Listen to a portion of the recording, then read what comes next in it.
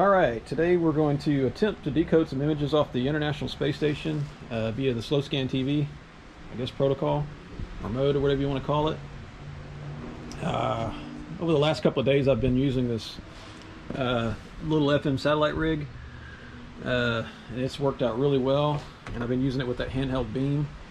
But today I want to try out the 9700 with this Omni here. I don't know how well an Omni will work, but we got about a 24-degree pass coming over this direction. I don't know, it's probably another 20 minutes, but till it gets here. But the setup is, I got the 9700 out here. The only reason this is out here is because I'm stealing the power off of here, off the battery. It's the only battery I have. And I'm using that accessory connector again, and I'm using that that port we talked about, and I'm pulling audio out of the port, unsquelched, audio that's steady, not controlled by the volume up here. It's a steady output, and then I'm feeding that through the cable into a external USB card, CM108 base card, and that's going to be into the phone, and we'll be using I can't remember the name of the program, but a decoder program, a free program you can download. So that's the setup. We'll see how well it works. This thing I set up and did pretty much the same thing. The only thing I don't like about this compared to the 9700, this is where the 9700 shines in this respect. Unfortunately, the output on the accessory connector back here follows the volume control here. So they're not two independent outputs. In other words, the rear isn't independent from the front. So this controls the volume of the speaker and this at the same time. So it's kind of annoying. Whereas this one over here, it's got the volume up here controlling this speaker, but the accessory connector is totally independent. So you can go into menus and set that at a steady, wherever you need the level to be, and it'll maintain that. And there's also a way of squelching and unsquelching the accessory port audio also. And of course I've got it, I got the squelch open. So that's the setup. Again, just this is the Diamond discone that I bought at I don't know, Swap Fest or something like that. But we'll see how well it works. Like I said, it worked really good on this one over here. This will be the first pass on this radio, and it'll be the first pass with this Omni. So I'll get back on here whenever the pass starts. All right, we're ready to go here. The first pass just ended, so the other one should be coming up here real quick. There's where we are. We're very early in the pass, so we should get some good decodes off of this. Let me go ahead and get set up here.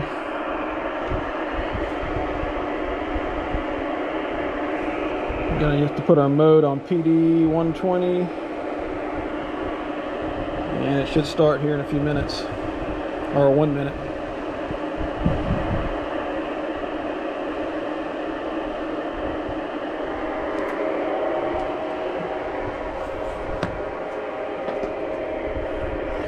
Got the sound card plugged in.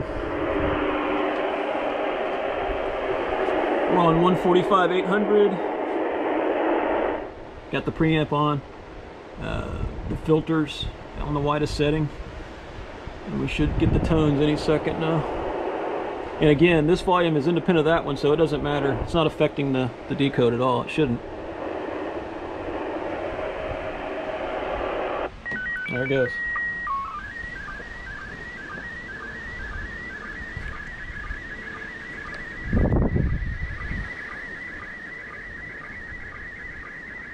I think I should have reset it, but you can see it's coming across real nicely. Really good, actually. And again, this is not for everybody. It's more about the journey rather than the destination. I mean, sending a picture, I mean, with Starlink and DirecTV and everything else, it's not really anything out of this world, but it's still pretty cool how it works. I mean, it really does a good decode on this, sure.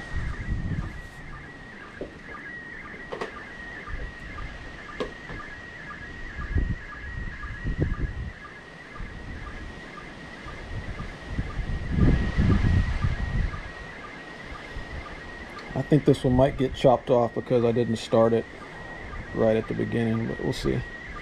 Maybe it compensates for that, I don't know. Uh-oh, I hear it fading. See, it faded a little bit.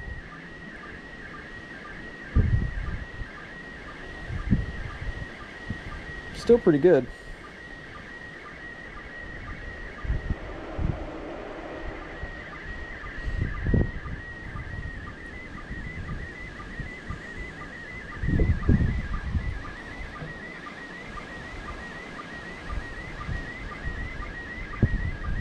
And this is a Russian deal here. I guess they're some kind of Russian or Russian themed deal they got going on here. I'm not exactly sure what it's all about.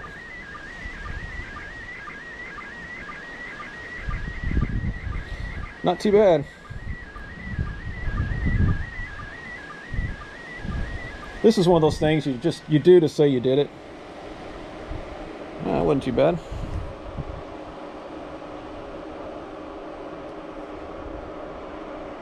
I'm not exactly sure how you save them.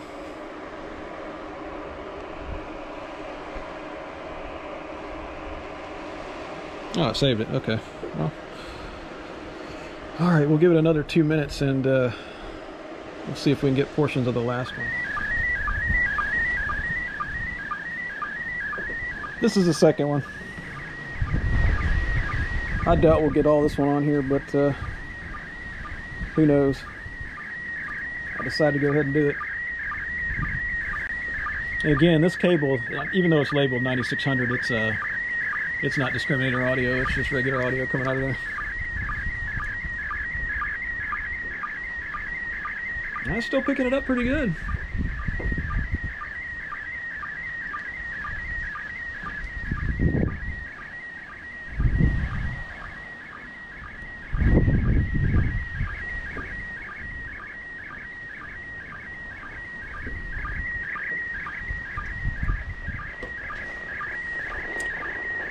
$9,700, I like it.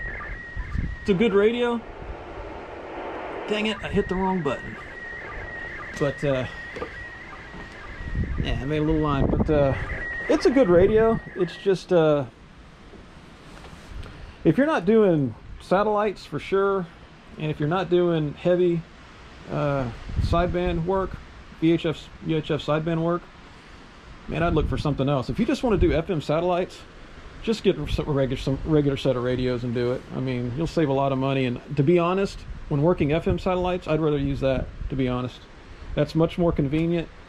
You know, it's just, rather than dragging this thing out. Of course, for sideband, you don't have a choice. For linear satellites, you got to have this basically, or one like it. But I would never buy something like this if I was just going to, you know, rag chew on the local repeater. I just wouldn't do it. There's no way. Yeah, we faded out. Yep. Yep, she's gone. Oh well.